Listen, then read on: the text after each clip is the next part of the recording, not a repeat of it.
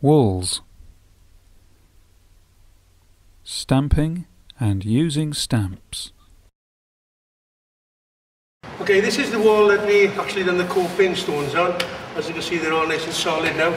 Just we've got a nice flat edge there to work to. So the first thing we're going to do, okay, is that, well, first of all, okay, is we don't need a scratch coat, okay, like you can see over there, right, okay, put them all over the wall to show you what a scratch coat is, okay. So we don't need, because we've got plenty of key here for our tree to stick to. So the first thing we're going to do, okay, is we're going to put a bonding adhesive over the wall.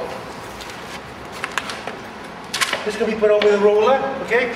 I'm just going to roll it all over the wall. It's a good idea if you're doing big areas, this really isn't a very big area, is to just do sections of the wall, then move on, bond it again, then lay it on and stamp it and move your way down the wall. Because if this dries, you really need to put another coat on this point. It's a waste of material. So just do areas that you can cope with at the same time. Okay, now we've got the adhesive on the wall. You'll feel it's going really, really tacky for us, okay? What we're going to do again, okay, is we're going to put a tight coat onto the wall, okay? And what I mean by a tight coat is a very, very thin skim all over the wall.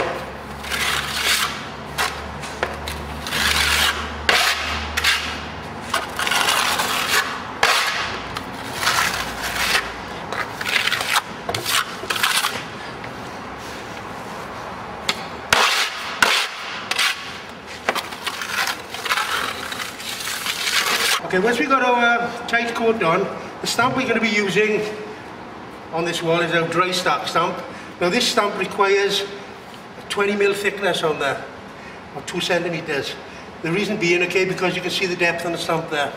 Okay, so what we're going to do now, we're just going to go ahead and lay 2 centimeters over what we put on here already, and then we're going to show you how we stamp the wall.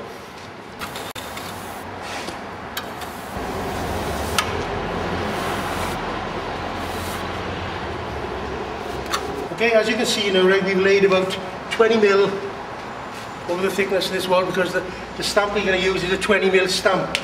The next thing we're going to do now, okay, is we're going to put a texture to it just by using a single mat. Okay? This is good really, okay, because if you're not that clever at plastering and you can't get that 20mm evenly all over the wall, this is going to get you out of a lot of trouble, because this is going to put a stone texture onto the wall for us. It takes literally minutes to do it, and it's got a really superb effect. So, first thing I'm going to do with my release agent, I'm going to spray the stamp, and I'm going to give the wall a spray.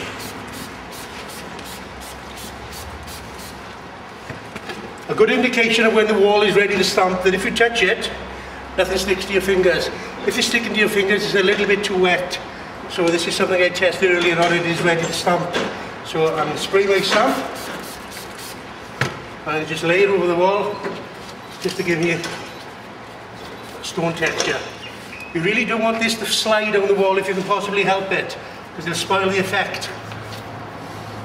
And as you can see straight away, we're getting a stone texture over the wall. Once we've got that section done and the stone texture all over the wall, we're going to use a mat.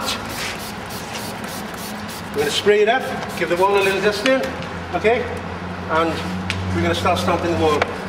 As you know, we've got a nice straight line there, so we know our stamps are going to go on straight for us all the time. We're going to start from the end over here and just work our way across the wall. Another thing is, do not let these stamps slide down the wall. Hold them in position, give it a little press in, take it off, and we're starting to create stones immediately. Get yourself a different, this actually comes in a set of 4. So you keep mixing and matching them all the time.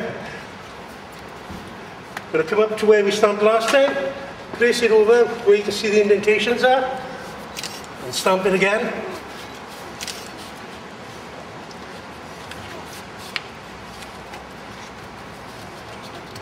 Don't let it slide, take it back off, and we've got our stonework starting to come across the wall. We just work our way down the wall, and within 20 minutes we've got ourselves a really nice stone wall. because of the height from this wall, okay, it's not high enough to get two mats in.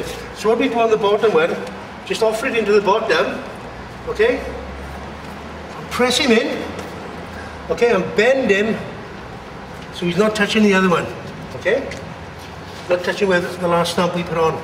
Take him away, okay? And if there's something there you don't like, you can use this little cutting tool, okay, and just touch the stones, or do it like, if we didn't like that as a big stone, okay, say we didn't like that as a big stone, we make it into two, okay, just make it into two little stones. So we can totally alter the shape on this wall just with a little tool like that, and by doing this you will never ever see where the stamps have been. Although you'll get some stones that look the same, you can alter them with this, but it's a simple process just to work your way through the wall, making a really nice stone wall.